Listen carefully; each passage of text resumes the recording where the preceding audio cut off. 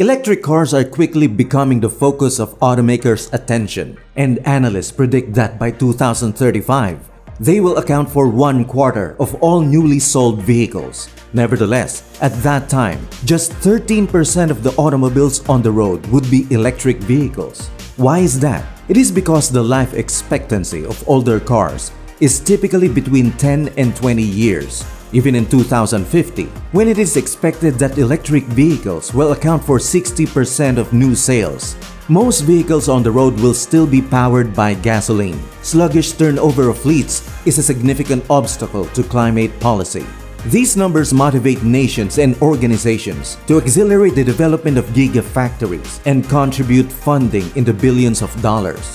Hey guys, welcome back! In this video, we will discuss this new plan to construct a Giga battery factory in the UK and understand how it will change everything. Climate change is a major issue worldwide, and governments and automakers are focusing on selling more environmentally friendly electric vehicles. However, it may be years or perhaps decades before the technology significantly impacts greenhouse gas emissions. So there is no time to waste, since manufacturers have ambitious ambitions to increase the manufacturing of battery-powered EVs.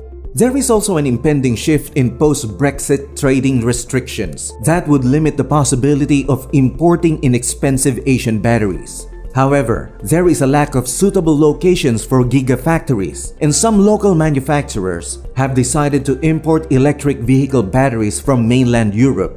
Both factors are creating challenges, and executives and politicians believe that the government should do more to address them. Electric vehicle manufacturing might be jeopardized if Britain does not increase its battery production capacity on time. Some individuals are concerned that if there are not enough battery factories, automakers may exit the sector, which would be disastrous for an economy that employs around 170,000 people. Jim O'Boyle, a councillor in Coventry, Central England, which has cleared a site for a possible factory but has not yet found an investor, stated that it's not just about Giga factories, it's about the complete infrastructure of local auto suppliers. If we don't handle this situation correctly, we might end up losing everything. The British electric vehicle battery supply chain will get help from the government for up to £1 billion or $1.2 billion. And according to estimates made by professionals in the sector, the country requires between 4 and 6 big battery factories to maintain a robust automotive industry.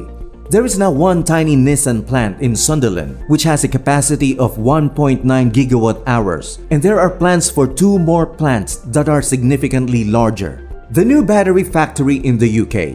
A new company called British Volt is getting support from the government for £100 million as it constructs a plant near Blyth, which will produce 38 gigawatt hours of electricity and cost £3.8 billion. In Sunderland, Nissan and its Chinese partner Envision AESC are constructing a second facility with a capacity of 9 GWh that has the potential to grow to 25 GWh. A memorandum of understanding has already been inked to supply Lotus cars and Aston Martin Lagonda. And according to Paul Franklin, British Volt's property director, this represents yet another significant milestone for British Volt, UK plc, and the world-class automotive sector in the United Kingdom. The United Kingdom will be better prepared for the energy transition thanks to today's new scale-up facilities. These facilities will assist the country in building on the intellectual property it has developed domestically in the field of batteries. This comes after Tesla CEO Elon Musk chose Germany over the UK to establish a Giga factory. Experts believe that he decided on Germany over the United Kingdom as his location for the new facility because he said that the uncertainty over the UK's decision to leave the European Union made it too hazardous to build up a new factory in Great Britain.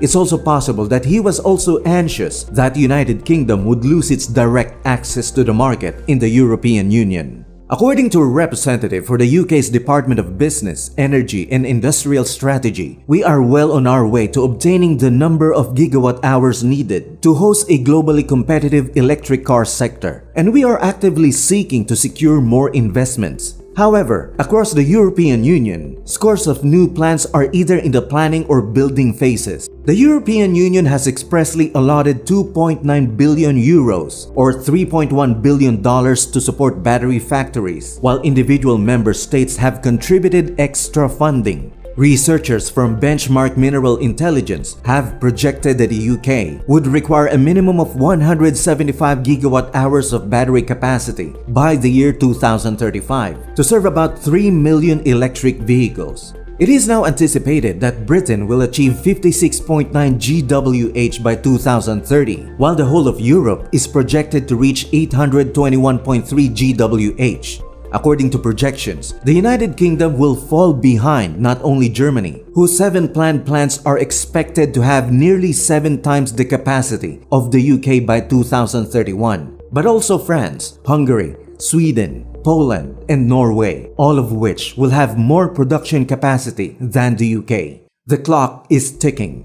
The rules of origin that will be enforced beginning in 2027 require that a minimum of 70% of an electric vehicle's battery pack come from the EU or Britain for cars manufactured in the UK to be exempt from paying tariffs in their primary market in the EU. Because electric vehicle batteries are cumbersome and expensive to ship, producing them locally is considered necessary for the automotive sector's success. Around 2025, there will be an influx of brand new electric vehicle models. Since manufacturing lead periods for new cars are lengthy and the chemical composition of electric vehicle batteries might change, production contracts need to be finalized as soon as possible. Building a battery plant requires a significant amount of time and labor, a large quantity of land, and an abundant supply of electricity and water. However, there are currently not too many appropriate places in Britain. EV pioneer Andy Palmer, who is presently the CEO of electric vehicle manufacturer Switch Mobility and chairman of Slovak battery startup InnoBat, stated that in terms of shovel-ready land in the UK, there isn't an obvious abundance of locations to go. If the gigafactories don't come here, the auto firms will go where the gigafactories are. Where will this new gigafactory be built?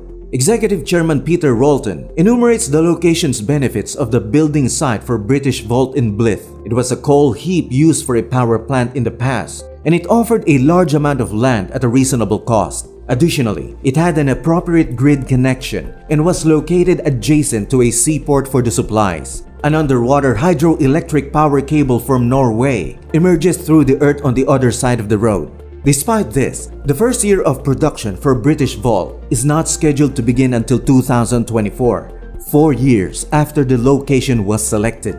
It will take longer to develop other possible sites, such as the one in Coventry that already has planning clearance, because those locations either lack suitable land or require improvements in their electricity system. Only the Slovakian startup InnoBat is publicly looking at sites in the UK and other Western European countries. And this summer, a decision is expected to be made.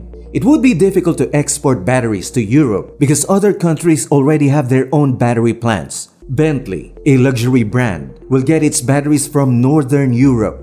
However, if local sourcing offered comparable performance, quality, and affordability levels, the company would be more than willing to consider switching. According to Switch Mobility's Palmer, transporting batteries from the EU to the rest of the world would be too expensive for the average vehicle that is expected to be sold in the EU over the next 10 years.